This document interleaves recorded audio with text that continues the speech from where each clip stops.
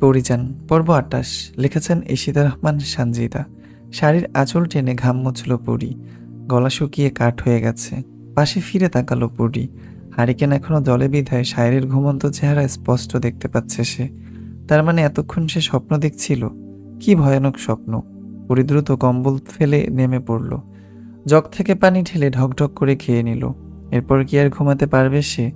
একবার ভাবল জানালা খুলে বেলি ফুলের ঘ্রাণ নিবে, কিন্তু ফুপুর কথা মনে পড়তেই আর জানালা খোলা হলো না। এখন ওর পালঙ্কের দিকে এগোতেই ভয় লাগছে। পরি তৎক্ষণাৎ নিজেকে শুধালো, পরি তুই তো সাহসী। রূপালীর বাড়ি থেকে আসার সময় তো কতগুলোকে একসঙ্গে পিটিয়েছিলি। এই সামান্য বিষয়ে ভয়ের কি আছে? কিন্তু স্বপ্নটা ভাবাচ্ছে পরীকে। আপনি ওখানে দাঁড়িয়ে কি ভাবছেন? সম্বিত ফিরে এলো পরীর। তাকিয়ে দেখলো শায়ের জেগে গেছে। উঠে বসে পরীর দিকে তাকিয়ে আছে। পরি কম্পিত কণ্ঠে বলে, পানি খেতে এসেছিলাম। কথাটা বলে পরি ধীর ধীর পায়ে এসে পালঙ্কে বসে। শায়ের বলে, আপনি মনে হয় কোনো খারাপ স্বপ্ন দেখেছেন, তাই না? খুবই খারাপ স্বপ্ন। আচ্ছা এখন ঘুমিয়ে পড়ুন। না, আতকে ওঠে পরি। কেন? না মানে যদি স্বপ্নটা আবার দেখি। হাসলো শায়ের। পরি কৌতূহল দৃষ্টিতে তাকিয়ে রইল। তাহলে কি সারা রাত জেগে থাকবেন নাকি? সকালে কিন্তু তাড়াতাড়ি উঠতে পারবেন না। কালকে সকালে আপনাকে নিয়ে আপনার বাড়িতে যাব। মনটা ভালো হয়ে গেল পরীর। খুশিতে মনটা নেচে উঠল। সে হেসে জিজ্ঞাসা করলো, সত্যি? হ্যাঁ সত্যি। এবার তো ঘুমান। পরি শুয়ে পড়ল, কিন্তু ঘুম আসছে না তার। পরীকে এপাশ ওপাশ করতে দেখে শায়ের বুঝলো পরি ঘুমায়নি। বাড়িতে যাওয়ার খুশিতে নাকি স্বপ্নের ভয়ে। শায়ের বলল, ছোটবেলায় আমি যখন ভয়ঙ্কর স্বপ্ন দেখতাম তখন মায়ের হাত ধরে ঘুমাতাম, আর কোনো খারাপ স্বপ্ন দেখতাম না। আমিও কি তাই করব এখন? করতে পারেন। তাহলে আপনার হাত দিন। দেওয়া যায়। আশেপাশে হারিকেন নেই এখন। অতীত মনে পড়তেই হেসে উঠল পরি। ইস, খুব বাজেভাবে পুড়িয়ে দিয়েছিল হাতটা, আর এখন সেই হাতটাই তার সারা জীবনের জন্য ধরতে হচ্ছে। পরি আলতো করে শায়ের হাতটা ধরে তারপর চোখ বন্ধ করে নেয়। শায়ের আনমনে বলে উঠল, আপনার হাসি সুন্দর। চোখ বন্ধ থাকা অবস্থাতেই পরি বলে, শুধুই সুন্দর? ভীষণ সুন্দর রকমের আপনার হাসি। আপনার থেকেও আপনার হাসি বেশি সুন্দর। পরি এবার জবাব দিল না। সে চুপচাপ শুয়ে রইল। শায়ের একটু চুপ থেকে আবার বলল, বাড়াবাড়ি রকমের সৌন্দর্যের চোখ ঝলসানো মায়া থাকে। ঝলসে যাবে চোখ, হৃদয় পড়বে, তাও সে মাধুর্য থেকে চোখ ফেরানো যাবে না।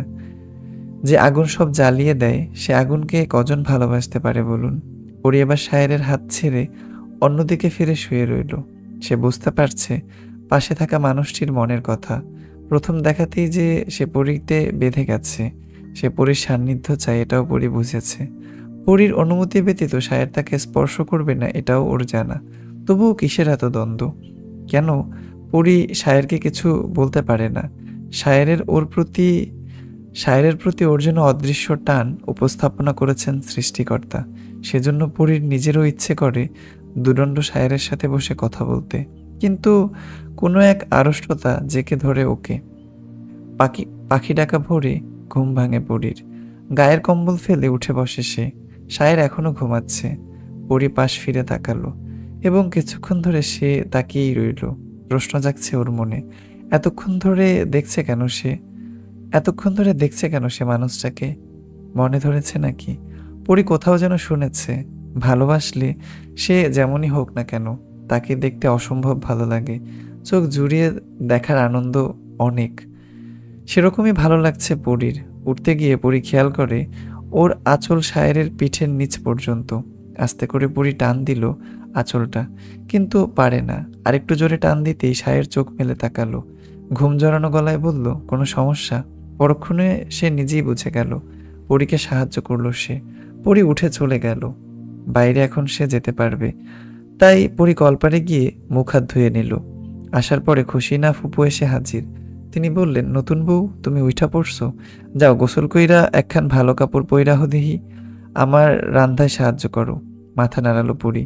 ঘরে গিয়ে একটা কমলা রঙের শাড়ি নিয়ে কলপারে গিয়ে গোসল করে নিল। তারপর রান্নাঘরে খুশিনার কাছে গেল। খুশিনা রুটি বানাচ্ছে। পরি একটা পিঁড়িতে বসলো। খুশিনা বটি দিয়ে পেঁয়াজ মরিচ কাটতে দিল পরীকে। এটা সে পারে, তাই সে পেঁয়াজ কাটছে। এমন সময় চামেলি এলো সেখানে। বলল, নতুন ভাবি কি করো? পরি তাকালো চামেলির দিকে, মুচকি হেসে বলে, কাজ করি। তুমি আমাদের সাথে নাস্তা করে যেও। আচ্ছা, হাসলো চামেলি। খুশিনা পরীকে জিজ্ঞেস করে, কি কি রান্না পারো নতুন বউ? আমি কিছুই রান্না করতে পারি না ফুপু। খুশিনার যেন আকাশ থেকে পড়ল। বলল, কও কি, এত বড় মাইয়া রান্না পারো না? আম্মা আমাকে রান্নাঘরে যেতে দেয় না, কাজের লোক আর আম্মাই সব করে। চামেলি অবাক হয়ে বলে, তোমাগো বাড়িতে কামের মানুষ আছে নতুন ভাবি? তোমার বাপের অনেক টাকা বুঝি। পরি আবারও হাসলো। তারপর বলল, আমার আব্বা 4 গ্রামের জমিদার, আমি জমিদার কন্যা। রুটি সেকা বন্ধ করে দিল খুশিনা। সায়ের জমিদারের মেয়ে বিয়ে করে এনেছে, এটা শুনে বেশ অবাক তিনি। হেরোনাকে কতবার বলেছে যেন চম্পার সাথে সায়েরকে বিয়ে দেয়। হেরোনা অনেক কথা শুনিয়েছিল তাকে, এবার খুশিনাও কথা শোনাবে ভেবেই তিনি মনে মনে খুশি হয়ে বললেন, রান্না শিখবা আমার থেইকা। এখন বিয়া হইছে, আর কদিন পর পোলাপাইন হইব, নিজের সংসার তো নিজেরই দেখতে হইব। ভ্যাবাচাকা খেয়ে গেল পড়ি। এখনই বাচ্চার কথা বলছে এই মহিলা, না জানি পরে আরো কে কি বলবে কে জানে। ঘরে পাটি বিছিয়ে খেতে বসেছে সায়ের আর চামেলি। পরি খাবার বেড়ে দিচ্ছে, খুশিনার কথাতেই সে খাবার বেড়ে দিচ্ছে। এই প্রথম সে এ খাবার বাড়ছে একজন স্ত্রী হিসেবে। চামেলি আর সায়ের খেতে বসেছে। সে পরীকে বলে, আপনি খাবেন না? পরি বলে, আমি পরে খাবো ফুপুর সাথে, আপনারা খেয়ে নিন। সায়ের খাচ্ছে।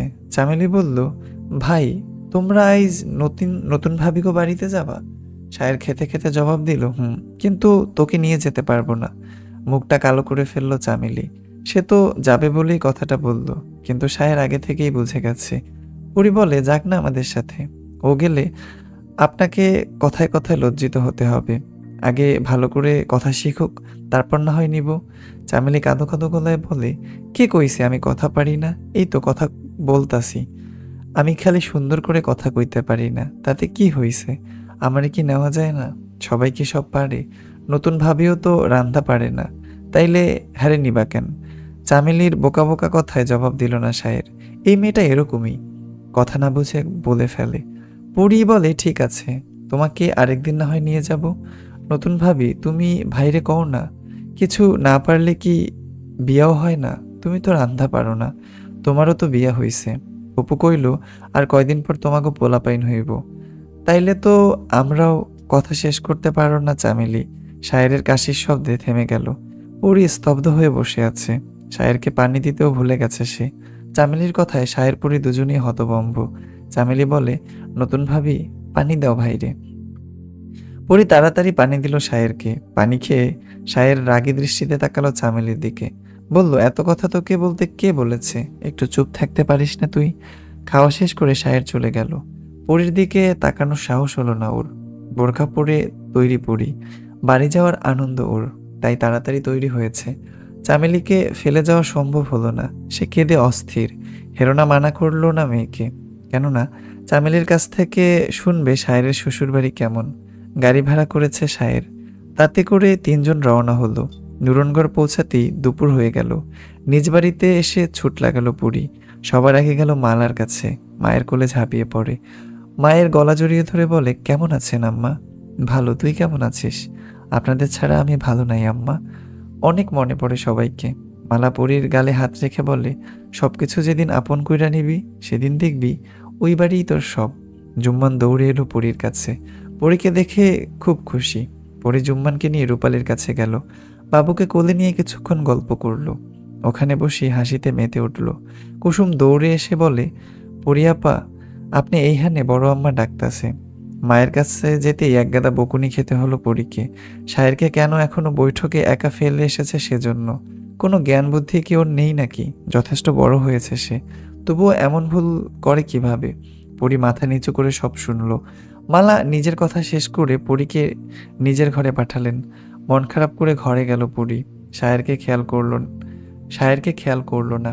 পরীকে এভাবে আসতে দেখে সায়ের বুঝলো না জানি কি হয়েছে। সে জিজ্ঞেস করে, বাড়িতে আসলেন মন ভালো করার জন্য, আর এসে মন খারাপ করে বসে রইলেন কেন? আমার মন ভালো করানোর কেউ নেই, তাইলে মন ভালো হবে কিভাবে? আপনি বুঝলেন কিভাবে যে কেউ নেই? আমি সব বুঝি। আমি কি ছোট নাকি? ওহ, আপনি তো যথেষ্ট বড়, বিয়েও হয়ে গেছে। কিন্তু জুম্মান তখনই এসে বলে ওদেরকে খেতে ডাকছে মালা। তাই আর কথা হলো না ওদের, নিচে নেমে গেল। খাওয়া শেষে মালা সায়েরকে ডাকলেন। তিনি বললেন, আমি জানি না বাবা তুমি কেমন, যতটুকু দেখেছি জানছি, যতটুকু দেখছি জানছি, খারাপ জানি নাই। পরি আমার সবচাইতে আদরের মাইয়া, ওরে এতদিন অনেক কষ্টে আগলাইয়া রাখছি, এখনো তোমার কাছে থাকবো, তুমি আমার মাইয়াডারে আগলাইয়া রাখবা। পরি এখনো জানে না বাইরের দুনিয়া কেমন, কোনোদিন বাইরে যায় নাই তো। তুমি তুমি সব বুঝাবা, আমার মাইয়াডারে ভালো রাখো। কথা বলতে বলতে মালা চোখ মুছলেন। সায়ের মালাকে আশ্বস্ত করে বলল, আপনি চিন্তা করবেন না, আপনার মেয়ে আমার দায়িত্ব। এখানে থাকাকালীন আমি যেমন আমার সব দায়িত্ব নিখুঁতভাবে পালন করেছি, তেমনি আপনার মেয়ের সব দায়িত্ব পালন করব। আপনি চিন্তা করবেন না। সায়ের কথা শুনে স্বস্তির নিঃশ্বাস ফেলল মালা। পুরি বড়ই দুরন্ত, কখন কি করে বসে বোঝা অসম্ভব। রাগটাও একটু বেশি। সায়ের পরীকে সামলাতে পারবে কিনা এ নিয়ে মালার চিন্তা বেশি। কিন্তু সায়েরের সাথে কথা বলে সে বুঝতে পারল সায়ের ঠিকই পরীকে মানিয়ে নিতে পারবে। মালা চলে গেল। সায়ের সামনে পা বাড়াতেই দেখলো পরি দাঁড়িয়ে আছে, মুখটা এখনো গম্ভীর করে আছে। সায়ের কিছু জিজ্ঞেস করার আগেই পরি বলে উঠল, আমি সত্যিই কি শুধু আপনার দায়িত্ব? আপনি আপনার কাজকে আর আমাকে একই নজরে দেখেন?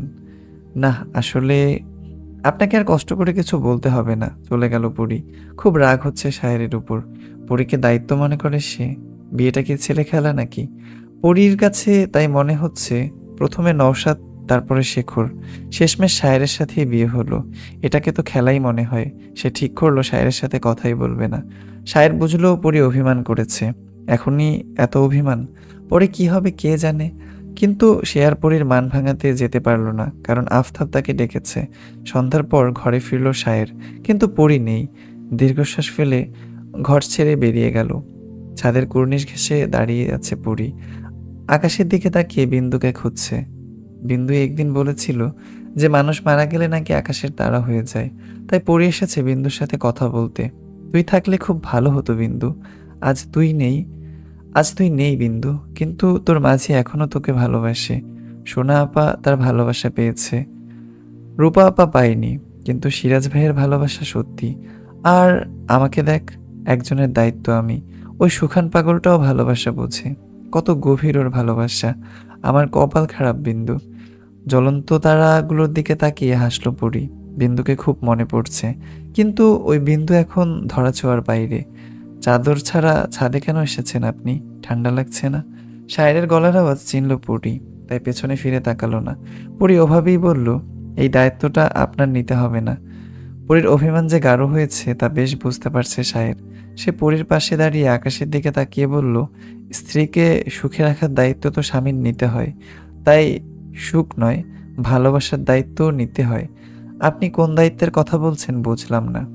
পরীর জবাব না পেয়ে শায়ের বলতে শুরু করলো, আমি আপনাকে প্রথম কবে দেখেছি জানেন? হয়তো জানেন বিয়ের দিন। না, আমি আপনাকে প্রথম দেখেছি সম্পানের নৌকাতে, বাইরে দাঁড়িয়ে ভিজছি, আর আপনি ভেতরে যাওয়ার অনুমতি দিলেন। আমিও ভেতরে গেলাম। আপনি তখন ঘোমটাটা টেনে বসেছিলেন, নেকাব পরেননি। আপনার খেয়াল ছিল না যে আপনার মুখ বরাবর আয়না গাঁথা ছিল নৌকার ছইয়ের সাথে, যেখানে স্পষ্ট আপনার মুখটা আমি দেখেছিলাম। এ পর্যন্ত ছিল পরিজান পর্ব 28। পরবর্তী পর্বগুলো খুব দ্রুত চ্যানেলে আসবে, দেখার জন্য চ্যানেলেই চোখ রাখবেন। আর আজকে মনে হয় আমার ভয়েসটা একটু অন্যরকম লাগতে পারে। আমি নিজেও জানি না এত গম্ভীর ভয়েস আজকে কেন হয়ে গেল। তো আমি জানি না কেন হয়েছে এরকমটা। যাই হোক, যদি ভালো না লাগে একটু মানিয়ে নিয়েন, আমি চেষ্টা করব ভালো করে দেওয়ার জন্য। আর আড্ডা দিতে চাইলে ডিসকর্ডে চলে আসেন। ডিসকর্ডের লিঙ্ক থাকবে ডেসক্রিপশন এবং প্রথম কমেন্টে। সবাই ভালো থাকবেন, সুস্থ থাকবেন। আল্লাহ হাফিজ।